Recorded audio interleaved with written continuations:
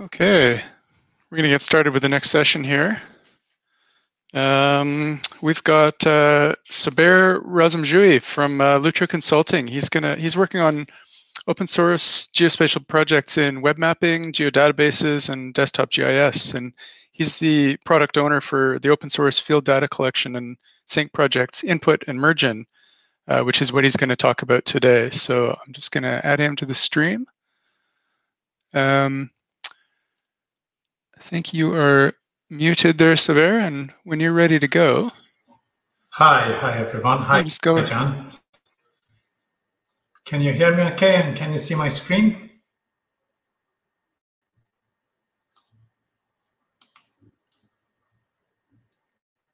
Hello? Yeah, all good. Yeah, you're cool. Good to go.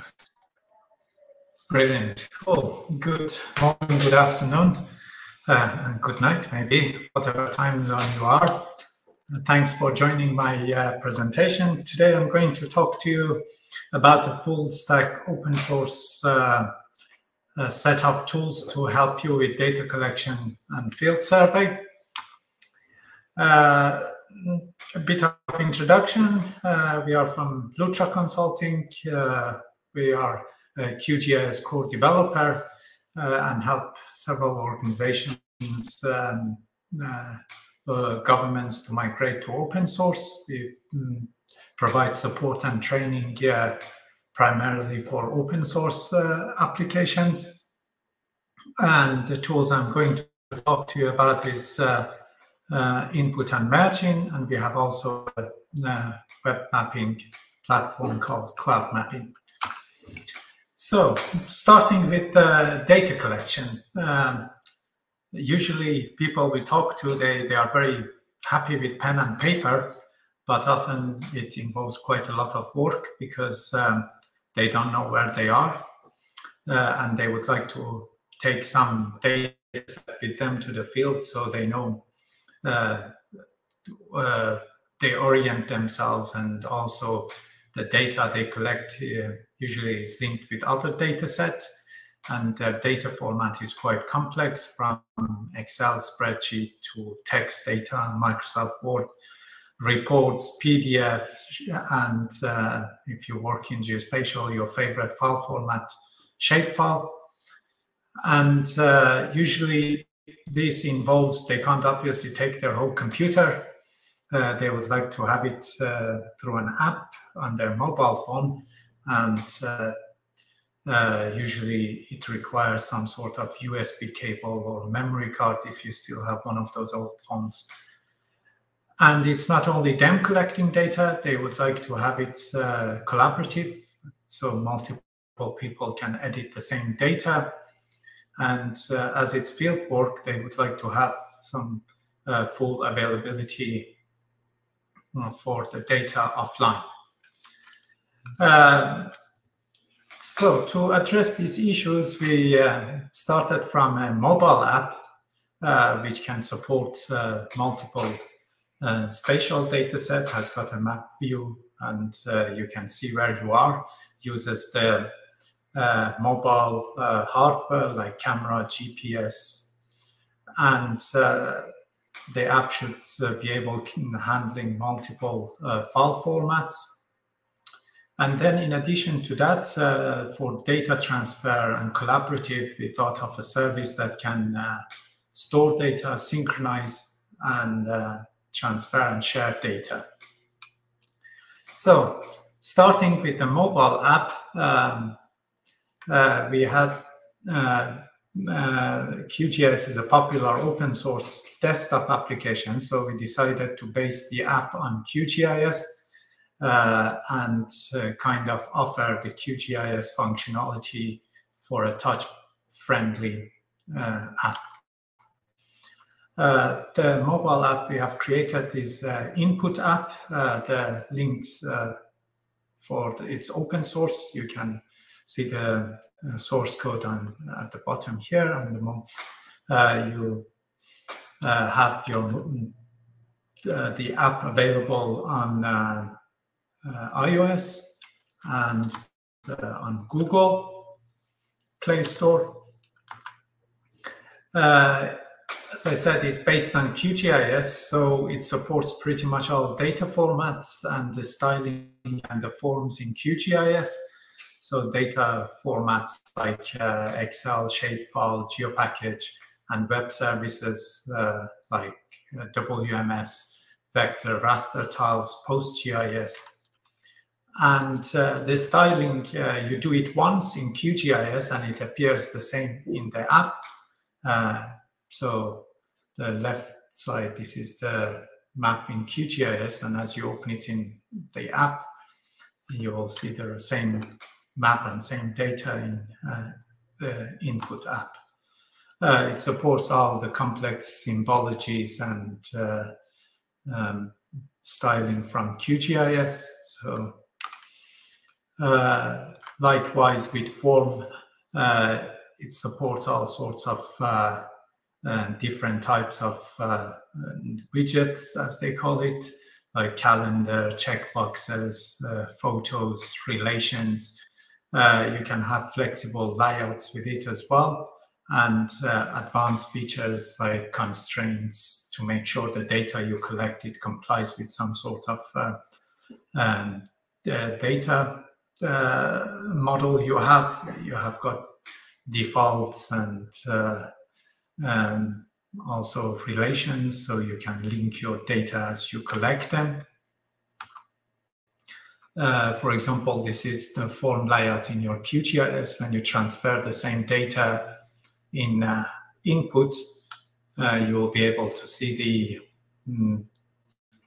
in this case, photos are attachment, and you can see you can use your camera to take a photo, checkboxes, default values for who the surveyor is, and then you have also, in this case, it's drilled on forms, so the values changes based on the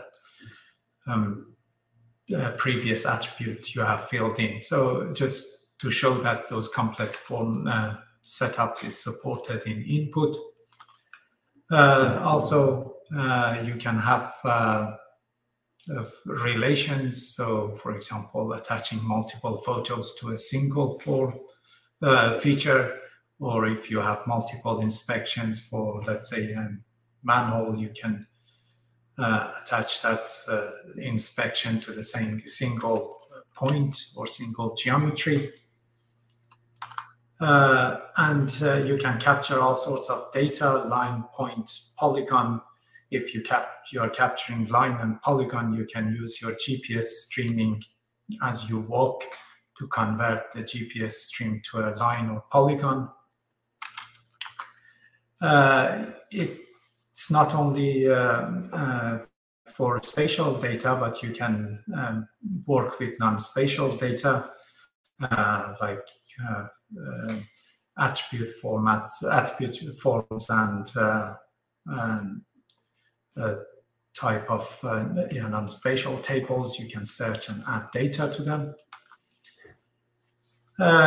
The other thing to bear in mind, you don't need input QGIS to build the project, so you can just simply download the app from app stores and add your projects, create your project, and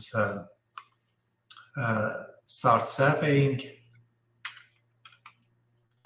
So up to this point, you have collected data on your phone, but if you were to transfer the data or share the data and sync it with other work, you might have some problems using tables, but with the service we offer with Mergin, it allows you to do all those tasks. So you have a web interface for that. This is our public Mergin, and you can upload your project's data there, and in input, you download the project, synchronize data, or if you have got a project created on your device, you can upload it there. Again, Mergin is open source as well, so you can have your own instances, which I cover a bit. The Mergin service, it's for sharing collaborative editing, versioning and tracking the changes, and also allows you to use offline and online. And you don't need to know any code. You just register and start uploading your data. In this example, I have multiple contributors to my project as reader, writer, and this person owner. Then those people can download the same project on their mobile app and start editing. Once you start editing and pushing your changes, each push will create a new version of data. So you'll be able to download the previous versions and see different versions who pushed the changes. For example, in version 11, I made some changes to one file, and you can dive deeper and see the changes. So the change was to this file, and you can even see what I have changed. So I added 2 points at these 2 locations. As you can see, it's very detailed for the changes you make to your data. The pricing for Mergin service, it's free and open source. We have got a community edition. It's AGPL, and you can just simply download, clone this repo and run a couple of Docker commands, and you will have your own instance. And in input, you can point your Mergin instance to be your own server. And if you want to use our public service, the one hosted by us, you can see the pricing here. And the pricing is, first of all, the unlimited projects and unlimited contributors or seats. And you can try it for 30 days as well for free. In addition to these tools, we have also, the service, we have also introduced a bunch of tools to help you with your project creation and automating your tasks. First one is Mergin plugin in QGIS. When you install the plugin in your QGIS, you will be able to see the same sort of view as in input, your projects, the project shared with you, and public projects. You can download them or clone them or browse those data. You can also package your existing project from QGIS. So you load your existing project from your network drive or wherever they are. And with this wizard, it helps you to package it and send a self-contained project to Mergin ready for your survey. You can also see what changes you make on your data as you push data to Mergin. So in this example, I've created a point and I've made some changes to the QGIS project. It also validates your data to make sure that, for example, if you have online layers, it will warn you that this layer might not be available offline. Then we have work packages.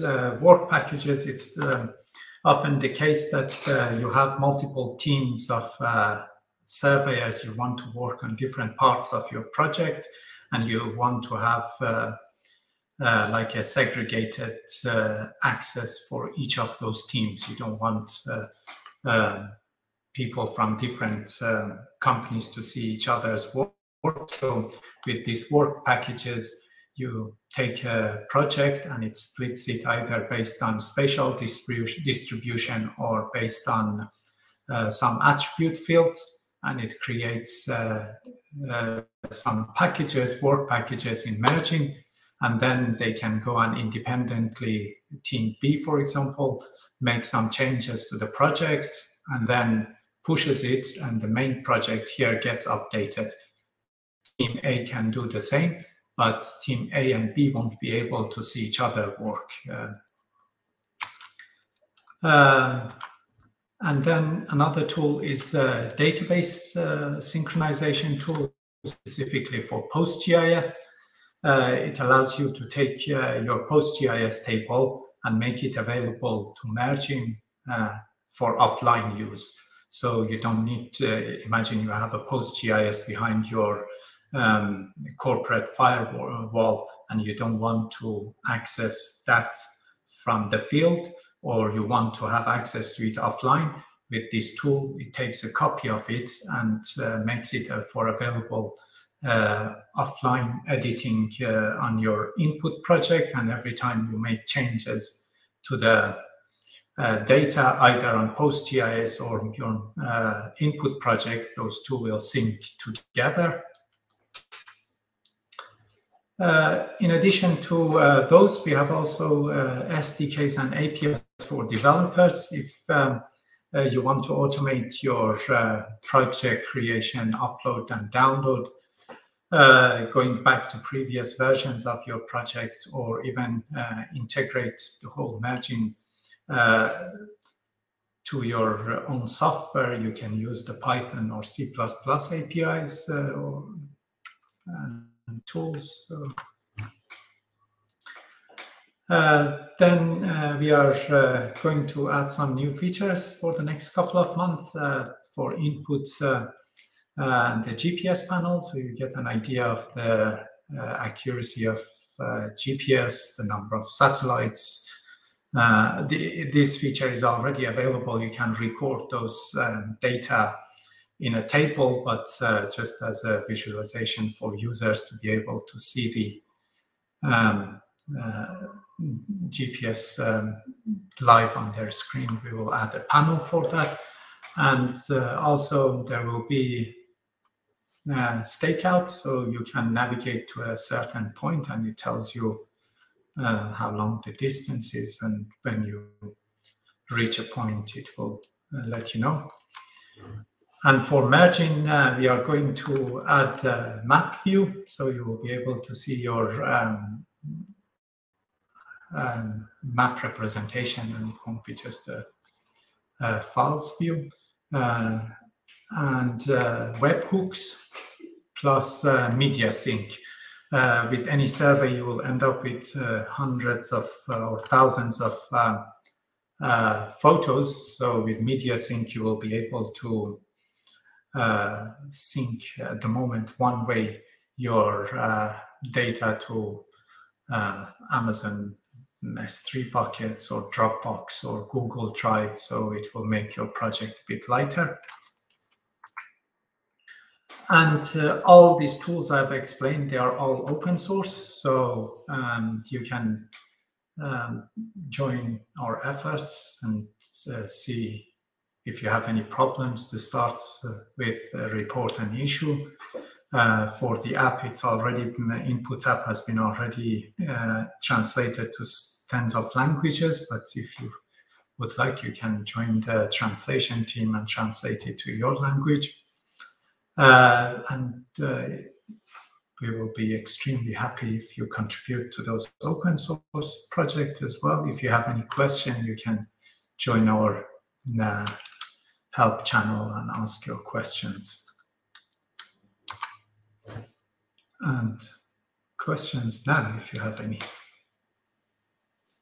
Thanks, Zubair. That's great. Yeah, looks like a great product. I haven't used it myself, but I've heard lots of people saying really nice things about it. So really nice to hear that detailed talk. So we've got some lots of interest here. People want to know. A couple of people have asked. Could you highlight the main differences between input and Q field? Input, first of all, it was built from to be compatible for iOS and Google Play Store, so it's been available for 2 years on both platforms.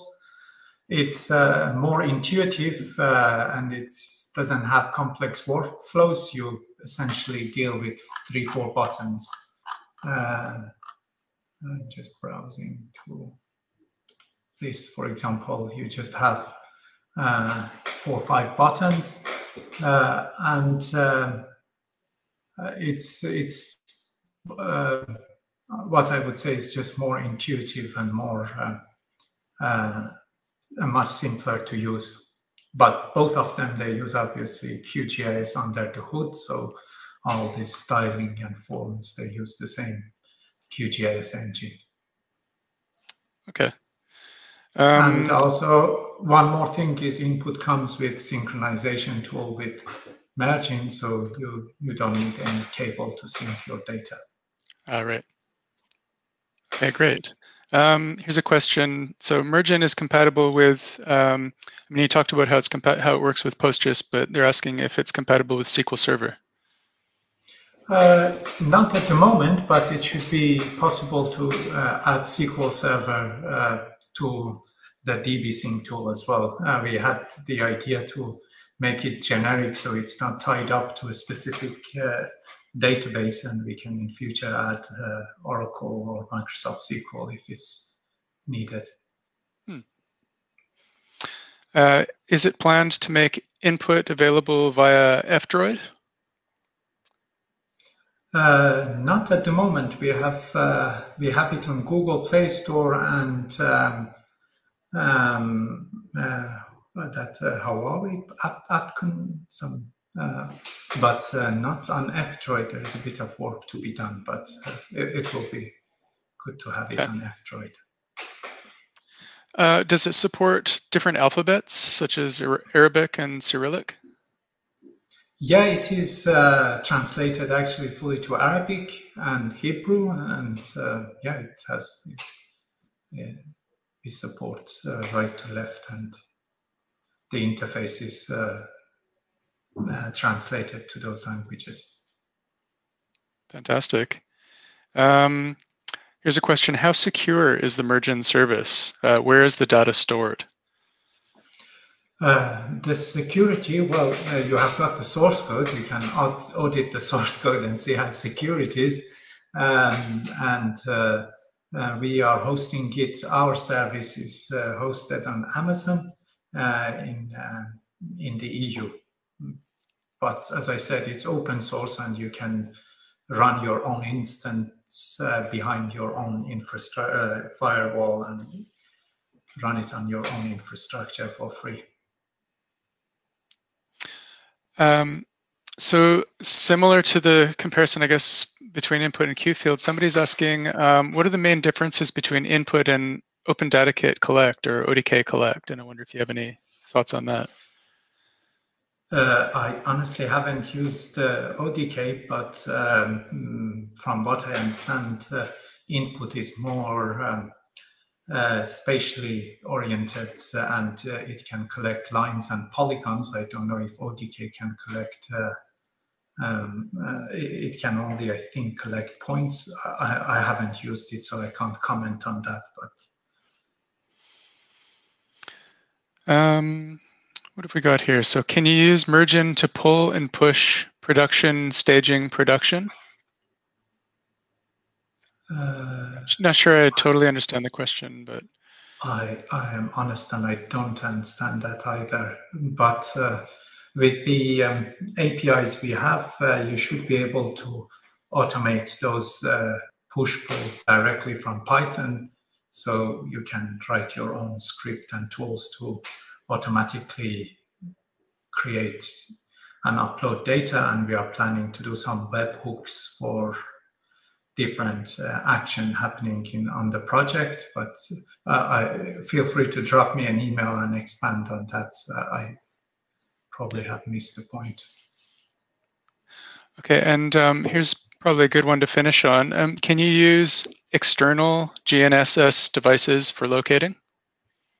Yeah, if you at the moment we are only supporting Bluetooth. So if you connect to your Bluetooth, both on Android and iOS, you should be able to see the external GNSS signal. Right.